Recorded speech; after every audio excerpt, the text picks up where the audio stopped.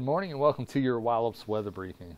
Well, we had a few showers off the coast that are currently about 10 to 20 miles off to our south and east that continued to stream up towards the northeast this morning. Had a few lightning strikes earlier this morning around the Cape Charles area, but nothing has really come close to the Wallops area, and it appears that all of this activity will remain off the coast for the remainder of the day, and we'll see dry conditions for the remainder of your Wednesday. Taking a look here at your current surface analysis, you can see this frontal boundary continue to be just stalled out over the Delmarva Peninsula, and we'll continue to see really little in the way of any kind of movement with this frontal boundary over the course of the next couple of days.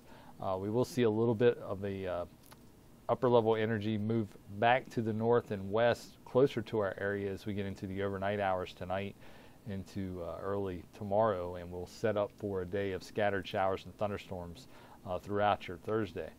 Looking at your upper level wind profile from this morning's balloon release, we saw northwesterly winds at the low levels of the atmosphere quickly becoming southwesterly in direction, holding that southwesterly flow all the way up to 25,000 feet, where we see a max wind at 52 knots at the 25,000 foot level. Freezing level this morning was at 13,900 feet.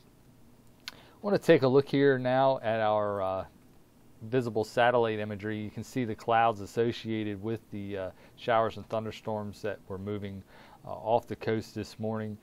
We do see clearing off to our west, and it's we're kind of lying right in between these clouds and the clearing off to our west, currently under partly to mostly cloudy skies. As we go through the day, we'll see a little bit more clearing and average out mostly sunny as we get into the afternoon today. Looking at our forecast model and what we can expect, as you can see here, the model picking up on a few showers and thunderstorms remaining off the coast today, but remaining dry for us throughout the afternoon and into the evening. Then overnight tonight, we'll see some of that energy begin to make its way a little farther north and west, and see a few showers and thunderstorms possible as we get into the overnight hours tonight, and especially into Thursday, as we'll see a few scattered showers and thunderstorms in the area remaining in the morning and into the afternoon and evening. We'll continue with those chances.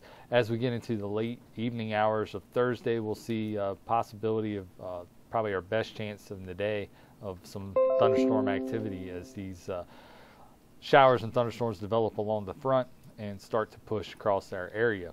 As we get into Friday, switching over here to the European model, we're going to see pretty nice conditions overall. We'll start off with some pretty warm conditions in the morning, but as we go through the day, a drier air mass will make its way across the region, and we'll see dew points and humidity levels actually dropping as we go into the afternoon. So although we will see temperatures pretty warm, up around 90 degrees, it should start to feel a bit more comfortable out there during the afternoon as those humidity levels really start to fall off as we go into the afternoon and evening hours of Friday. As we go into the weekend, it is shaping up to be a very nice weather setup for us with high pressure in place, very comfortable conditions, temperatures right around 80 to 82 degrees for your Saturday under sunny skies and low humidity. So for August, we're shaping up for a very nice weekend with dry conditions and very comfortable conditions as well.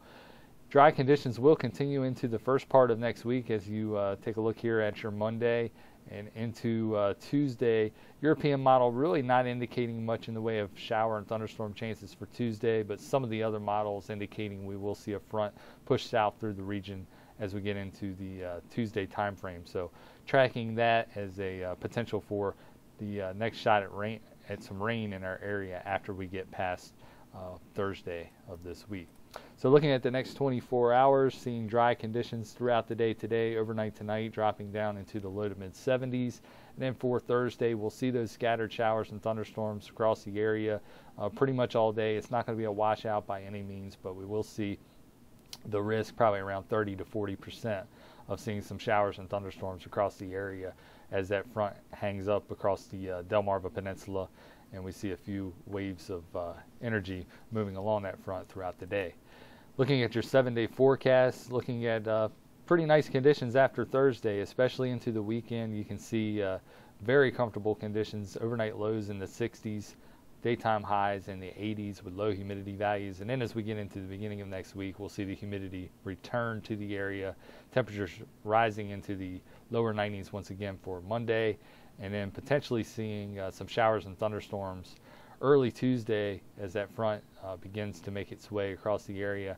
And we do see possibly some showers and thunderstorms lingering throughout the day on Tuesday. Well, that'll wrap it up for today's weather briefing. We'll be back again tomorrow morning with a briefing at 8:15 and at 10 a.m. Have a nice day.